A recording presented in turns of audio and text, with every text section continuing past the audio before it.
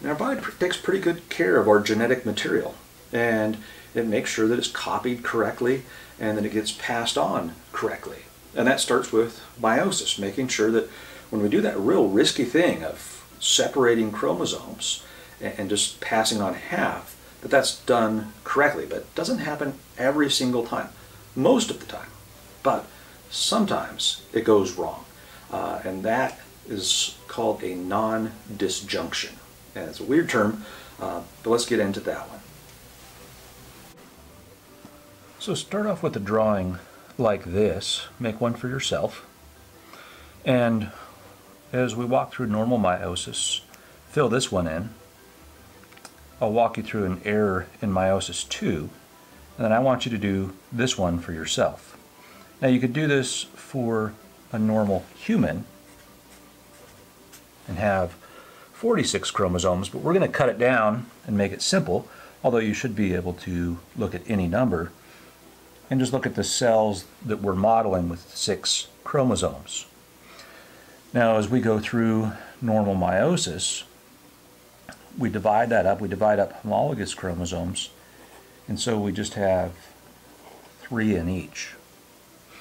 And that seems weird, but the sister chromatids have identical information, so we really just have 3 chromosomes worth of information, and then we split up the sister chromatids in Meiosis II and end up with 3 in each, which makes sense because this is half of the genetic information as that was.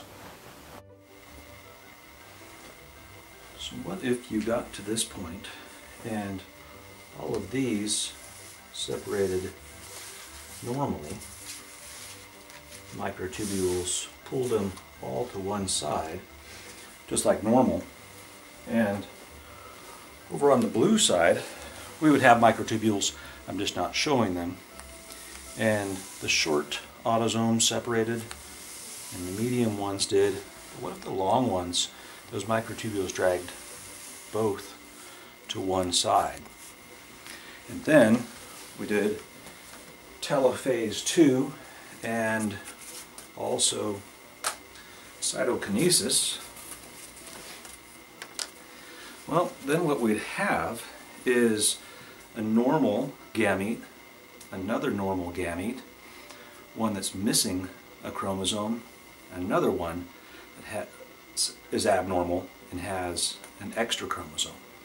And so these would result in normal fertilization, but these would probably end in a spontaneous abortion or miscarriage because that original zygote would realize something is wrong genetically and would not continue. Alright, so in Meiosis II, when we did that error, we started with 6. We did the first round of Meiosis I normally, so we ended up with 3 and 3. On that red side, we ended up with 3 and 3, but one of the sisters stuck together, leaving 4 in this cell and 2 in another one.